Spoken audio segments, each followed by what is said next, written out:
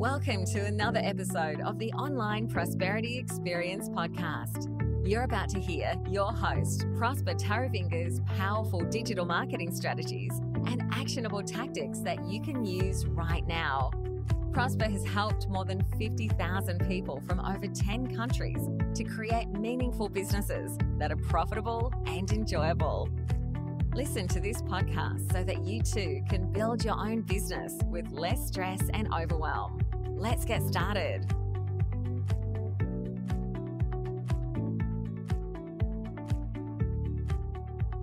When it comes to your branding as a coach, consultant, or small business owner, absolutely everything matters. Today, we're going to be talking about how to optimize your branding. Now, I understand as a coach, consultant, or business owner, your mission and your goal is to get more clients and customers and generate more revenue and grow your online business. And I assume that's the reason why you pay attention to our podcast and you have subscribed. And if you haven't, please do so. And I believe that's why you're listening to a podcast, so you can obviously generate more revenue and grow your business. And you obviously want to achieve that for your business. But how are you going to achieve that in a sea of Me Too consultants or coaches out there?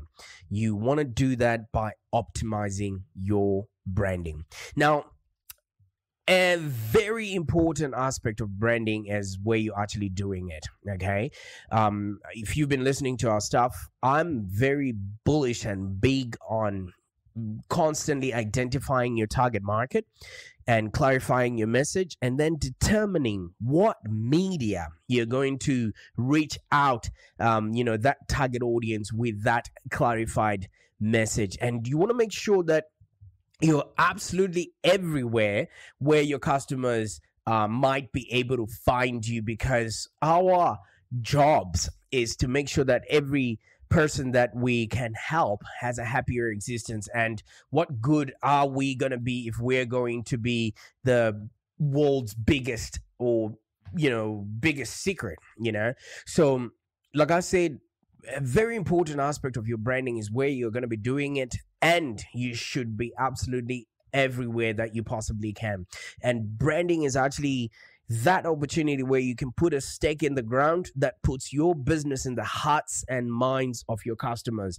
And the more you are putting value out there, then obviously you're making the world a better place in whatever it is that you're doing. So a lot of service business owners or coaches that we deal with, they actually think that getting clients or growing their business is hard. But if you actually optimize your brand, you too can have a business that's profitable and enjoyable. And the more you can get your brand right in between their eyes and in between their hands, where their heart is, in a way that matters, the more customers you can engage with, and you can actually build loyalty and develop a deeper relationship with the people that are going to be paying you money in the future. And I want you to understand why you really need to sit back and listen to this podcast, and just once you do that and you do it right, you'll have people, screaming, stumbling, and falling, beating a path to your proverbial online door, okay, wanting you to help them be, do, and have a life that's worth living, or whatever it is that you're providing them. But however, before we jump into that, it's very important to understand that this is actually much more involved than having your colors right, or pasting your logo everywhere. And it's much more complex than just using your graphic designer, uncle, sister, or brother, or yourself, or Canva, or somebody from Fiverr to just come up together with a brand color palette, typeface, and a tagline, and hope that people are just going to get it and understand what it is that you're doing. Branding is much more than that. And what you find is, in some brand standards or people that create brand manuals, it's a multifaceted endeavor. You're not just putting words and colors and pictures together. It is actually a combination of both the tangible and intangible things that actually add up to your story and whatever promise that you are telling your audience, because your life story and your life experience have much more value to your audience than you just regurgitating facts and opinions out there. So your brand is basically your story, your origin story, and pretty much the promise on how you're going to deliver on that story based on how you have made sense of the world around yourself. So if you really want to succeed, especially in the online space, just look at yourself right now. What are you actually embarrassed with, or what are you struggling with and what are you doing about it? Those are the stories. Those are the experiences that your audience is looking to get, not a quote from a book by Tony Robbins or something of that nature, because powerful branding is, in its broadest sense, is just having a brand story. And when you're using your brand's aesthetic elements, like your logo and the colors, that's just one piece of the narrative that is helping you tell the story about your values and why anybody should pay attention to you. All right. So without further ado, let's just dive into this and really make sure that we're going to leave you better than we found you, and also that you'll be able to start attracting your dream clients on repeat using our step-by-step digital marketing strategies, and one of them, which is optimizing your brand. Now, I know you've read books. That's the reason why you're a coach or a consultant. And a lot has been written about the importance of brands having a story. And maybe you're caught in between, should I grow a personal brand or should I grow a business brand? And obviously, you've read all of this stuff, and the decision is going to be yours. And I know you should also read every word that has to talk about, branding. Because having your own authentic and relevant brand story is actually the foundation of branding. Who are you and why should anybody care? And that should be authentic to your core, and you should weave it into everything that you're going to be doing, which is what I try to call story threading. All right. Because human beings are wired to listen to stories. Okay. So at any given moment, your brand should be telling us why we should be paying attention. But beyond that, necessity is another important element that should be used in your storytelling, which is the actual telling part. And I'm not talking about the merits of one from you trying to paint a picture of how successful you've become. I'm talking about weaving your story through every single thing that you do to interact with your audience. Okay. Like if you have been listening to my stuff, and you would understand that I came from Zimbabwe, where I had nothing but a backpack full of hopes and dreams. And when I arrived in Australia, I knew no one. And what I then did, for me to be where I am right now, was a series of events that included me creating a website for a restaurant that I was working on, and I almost got fired for doing that. All right. So all those elements make me stand out and be unique, and also give me authority and a voice to be able to speak to people. Because if somebody can come from Africa with no connections, no networks, or no alumni, and actually make a big dent in the Australian market, then you too can do and have a business that's profitable and enjoyable. And my whole story is around that sort of theme, which, is that narrative, because that's authentic, and that's authentic to my story. So your brand story must actually thread through everything that you do. I think growing up, you would have, or even now, you've watched Superman, you've watched all the other brands out there, and Superman because you can recognize the big S that's on the chest. So for you to pick a big red S on the chest of your brand, you actually need to thread this story through every piece of brand communication, every behavior, every interaction, every tweet, anything that you're going to be connecting with your audience, because people need 7 to 13 or 15 touch points before they can actually start paying attention to whatever it is that you're doing there. So to create a consistent and unifying premise for people to buy into, all right, you want people to be able to buy into your story. Okay, so that's from your website to your sales calls to your podcasts, your annual reports if you have to, whatever ads you put out there, the communication you have with your employees, social media especially, and if you've got products that go out there, every label, copy on your way to your customer really should be telling us a little bit about what you value and why we should continuously patronize your business. Because everything that you put out there that has your name on it is an opportunity for your brand to build its story with the audience and then to connect your audience to the story. That is what people buy into. All right. That's why you see that sometimes when you put information out there, or when you put a product out there, it takes a while, because each and every iteration that we are putting out to the marketplace, there is a way to connect with our audience, and we have to build upon that step by step. So each and every one of these building blocks has to be put in a right and precise order, and that's why you constantly have to be optimizing them. All right.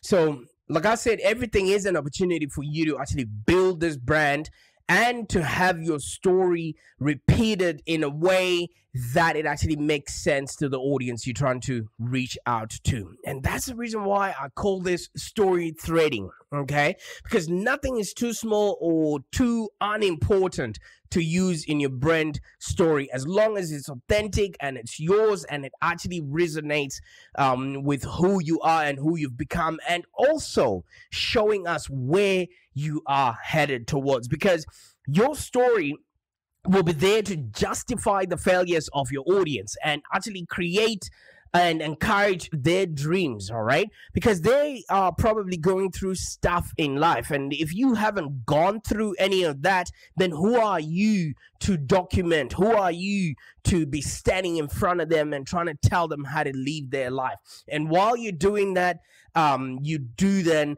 happen to create a business that's profitable and enjoyable. So nothing is too small and nothing is not important enough to be used in your brand story. And like I keep referring to it as story threading, and you can also maybe call it powerful branding. And a great way to think about this is there's this painter, Chuck Close, and it's he created this famous painting. So Close painted a series of individual small abstract shapes, and each acting on its own, but ultimately was contributing to the whole. It's like the little pixels that formulate a whole picture. Because if you blow up a picture, you will notice that it is all created by little squares, all right, that shape the whole big picture. And then when you actually step back, or if you zoom out from a distance, each shape works with all the others to form a single complete image. Okay, and this is brilliant. When you're building a house, you just don't have one big wall. No, you have brick by brick by brick, and soon you have a wall. All right. And however, if some of the shapes don't work, or if some of the bricks are not, fitting to your, sculpture or whatever it is that you're creating, that image or that wall would not be consistent, and it will be a total mess and probably won't be nice to look at. So you want to make sure that when you're threading your story, everything sits and corresponds and is authentic. And the reason why it's so good to always be telling the truth and not trying to be what you're not is you don't ever have to remember anything, because you're just telling your story. All right, so just make sure you're doing that throughout the work. And also, the internet is written in stone, so if you're gonna add a little bit of spice to your content there just to make yourself look good, guess what? It just tarnishes your image, and it takes a while to build trust. And if you're not going to be able to do it consistently, then guess what? A lot of people are just going to not trust you at all. Okay, so once you're building a consistent brand, you actually become powerful, because all that people want is your side of the story, and people just want to hear how you went through certain activities, in order for you to be, do, and have what you now have, and why they should follow you or listen to whatever it is that you're saying. Because to be successful at that story threading that I was telling you about, you need to understand that each and every piece of your brand's communication and any interaction has its own job to do, and the way to do it most effectively is by being honest, and it doesn't prelude it from being its own separate entity. Okay, each and every aspect of your branding should, maybe if you take it apart and it stands apart, people should actually be able to recognize who that came from, or who that story represents. So this is why consistency, when you're threading your story together, each different piece coming under the brand story, your audience is then funneled down to a precise brand path that you want them to take. Okay, so if you're going to use your brand story as part of your customer journey, you want to make sure that it's leading them towards some sort of promise and whatever your brand a call to action that you want them to take. Because if you take any detours or any alternate routes, it dilutes the consistency that you've been building on your brand. Okay, and eventually, if you're consistently doing it and making sure that people are listening to you, and they having the same narrative, that consistency builds on itself, and the effort that you make, or whatever money that you spend, will actually start paying you back in dividends. Even if it's just small efforts, you actually get a bigger benefit in the end.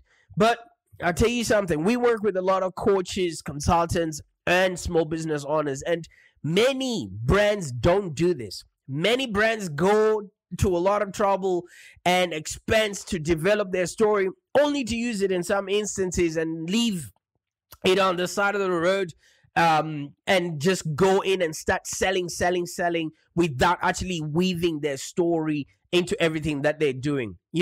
Brands or coaches and consultants that do this, they go in and pay maybe a very expensive agency, and then they choose whatever favorite channels that they want to work on, and then ignore what they don't find exciting. But that's what our audience is actually gravitating towards, and they actually don't discipline themselves to consistently be telling that story. Because if you've got a consistent story, you attract the best partners, you attract the best clients, you also attract the best stuff to work for you. So you want to avoid this trap for your brand, and just consistently be telling your story, because that's the only thing that differentiates you into a marketplace of Me Too people out there. All right, because all the things that we're constantly teaching our audience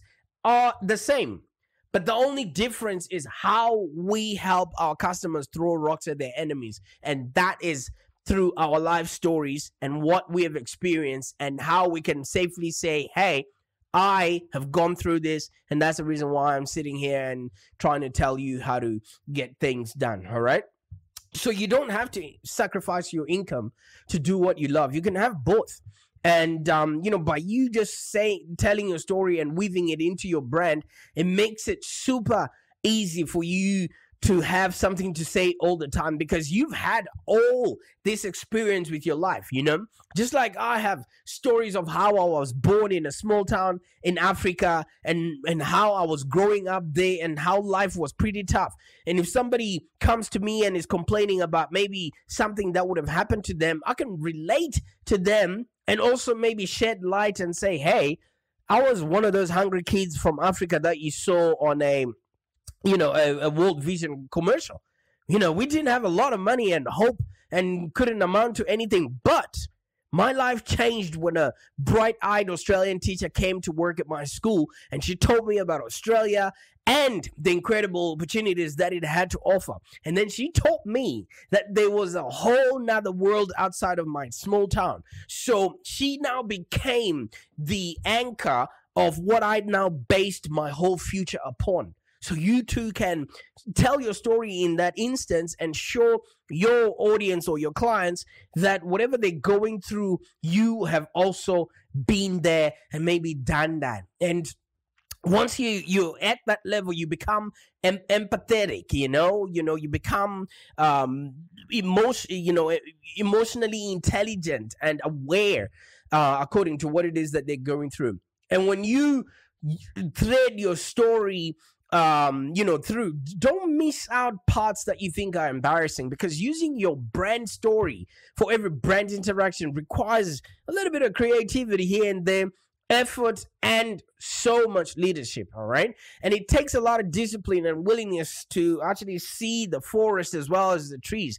And it means not only using, the best parts, but to actually create some of the story that, the lessons that your experience would have, made you realize. So a lot of coaches and consultants not only look at the obvious, in their brand storytelling opportunity, they take what they think is low-hanging fruit in their advertising and in their social media and maybe just spice it up on their website. I don't want you to be like that.